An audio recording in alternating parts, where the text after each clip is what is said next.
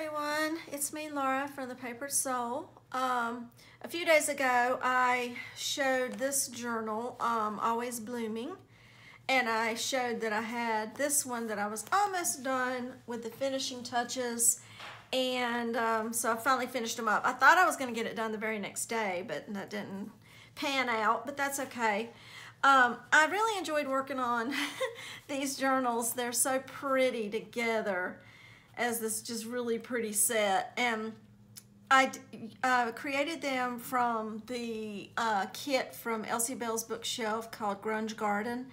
And so this one was my the design team project, but like I say, I loved it so much I wanted to make another one, and I called this one Always Blooming and this one is Forever Blooming. I had it as Beautiful Blooms, but I changed the name because I thought, oh, that would work better. So they are a little different slightly, but they have pretty much the same chemistry formula, I should say. Formula, not chemistry. Formula to it. But some of the papers are changed around, and some of the elements are slightly different. But anyway, it was 8.5 by 5 3/4. That's what they are. They're a file folder. I've done sewing. All over throughout these journals I've done sewing. I'm going to show you, I did add a couple of things to this one, and I went on and did it to this one too that I did not have on before, and it's the inside covers. I added some pockets elements, and I just wanted to show that. So let me just go ahead and show you this one, what I changed. So if you look at my last video, I added a pocket, a corner pocket, and this tag, and then on the back I added a little pocket, and then these two little tags. Also, I didn't show, and I'll show it in the one of today, this is like a little pocket here on this quote, and I put like a little tag, a couple of little tags I made with some twine. It's actually rose gold metallic twine, but I didn't let you know that that was a pocket, and I didn't let you know that opens up for journaling, and then, oops, got to take the tags out, and then that one opens up also. And I did not show that when I was showing this one, so I wanted to go back and do that. So anyway, I'm gonna set that one aside, and we'll let you just breeze through this one.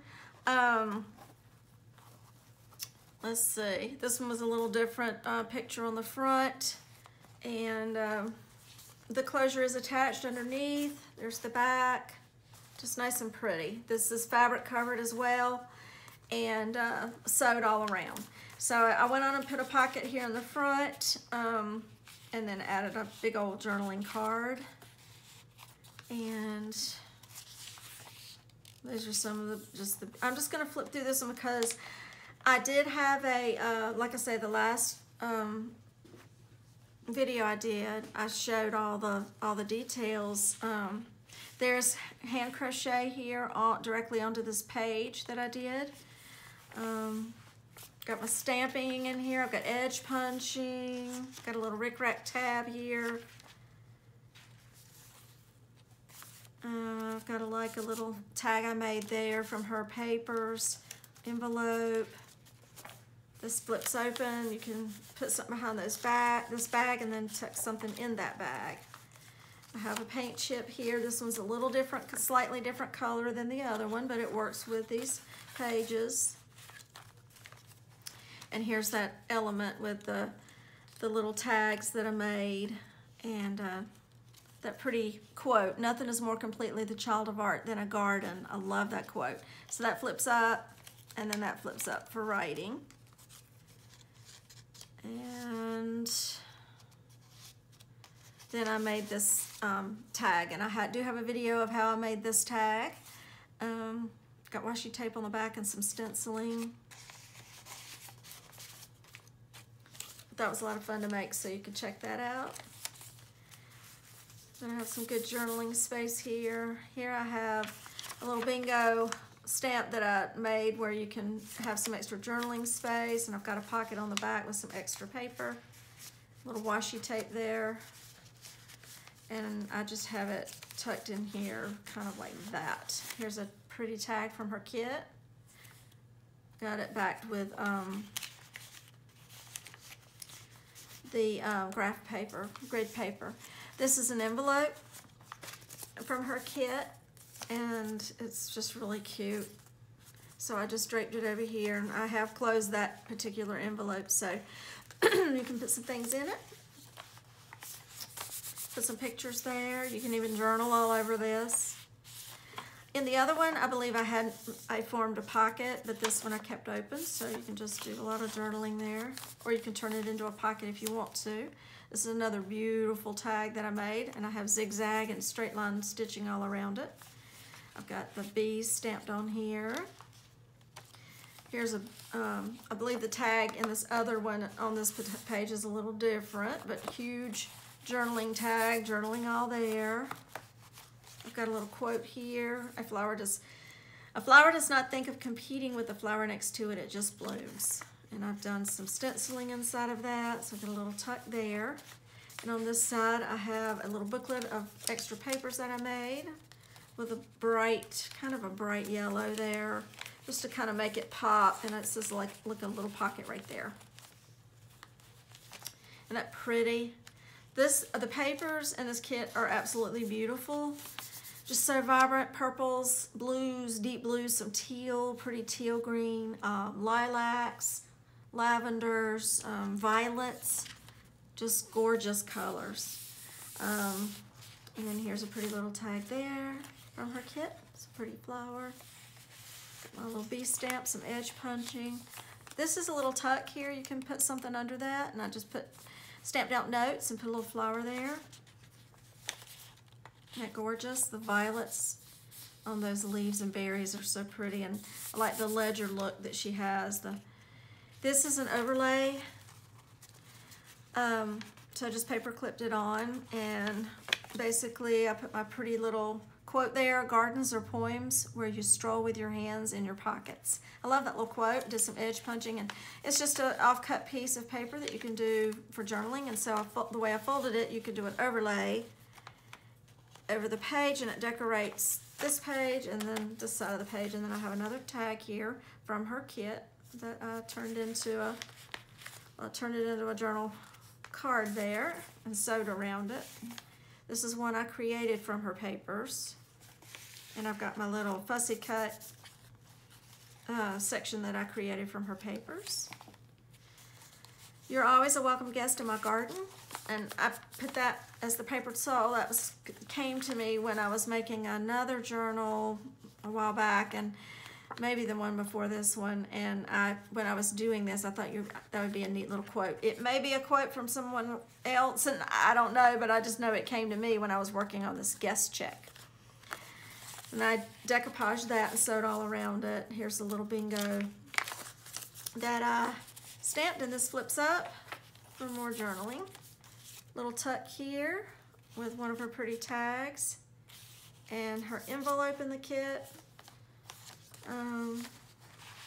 So that opens up, and you can store some things in that pretty envelope.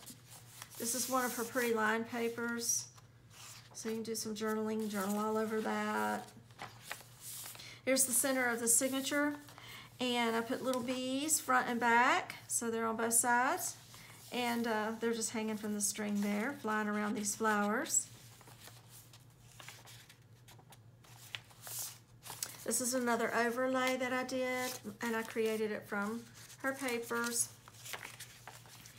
And I've got some extra fun little different variety of papers in that, and you can just pop that. I've tied it together like a signature with some purple string. Got a little stamping down there.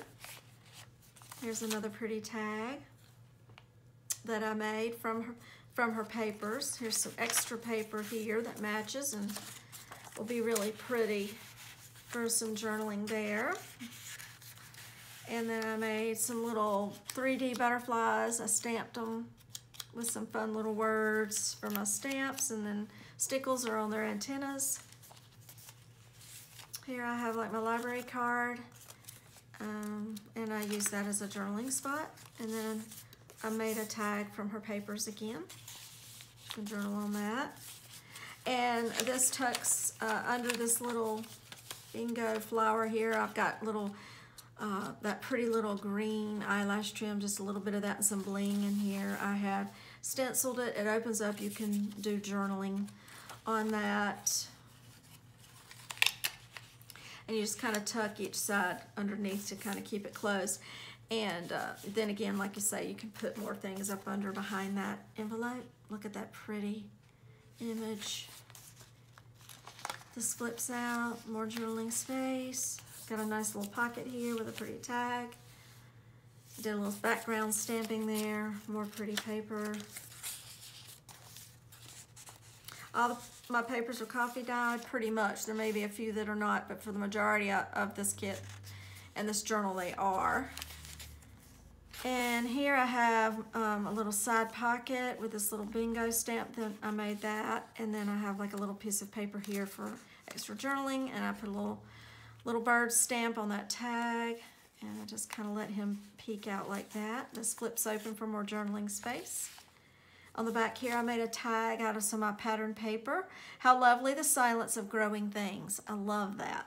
How lovely the silence of growing things. When you think about it, it is quiet. They don't make noise. Oh, that pretty, gosh, that's gorgeous. I love, isn't that pretty? And then a pretty little dragonfly there. Like I said, I've done stitching all around the majority of my elements. I've done sewing. There's sewing around all these tags. I did some stenciling here also. Made a little, just a little pocket on this index card and did some stenciling on it.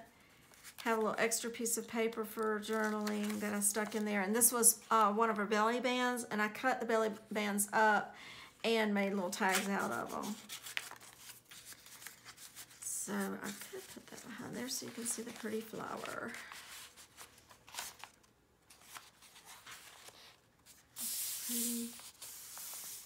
It's pretty there with that pink paper. I've got like a little bit of rickrack that I hand dyed. Just thought the top of that page needed something. Did some stamping down here, but lots of nice journaling space. There's a little pocket there. Did some stenciling, and I just cut up some of her paper just for real pretty. And you can do whatever you want to. You can do a little journaling on here. You could, you could cut it and make more tags if you want to. Just whatever you want to do. Here's another little overlay booklet that I made. So I have extra paper, and then on the back I made a pocket, and here's the other part of that belly band that I cut up. So I made a tag out of that, and then this was one of the elements in her kit, and I backed it with coffee dye paper so it would be a little sturdy, and tucked that in there. And I just overlay that. There are like 72 pages front and back to this journal. Lots of elements, lots of sewing, like I said, so there's a lot of work in it, and this is a chunky, I think that's good. It's a really chunky journal, so there's a lot of journaling space, but also a lot of elements to enjoy. I did more stenciling there. Isn't that pretty? My sun has kind of been a little hard to gauge today, so I hope it's not distracting. Let's see if I can close that up a little bit.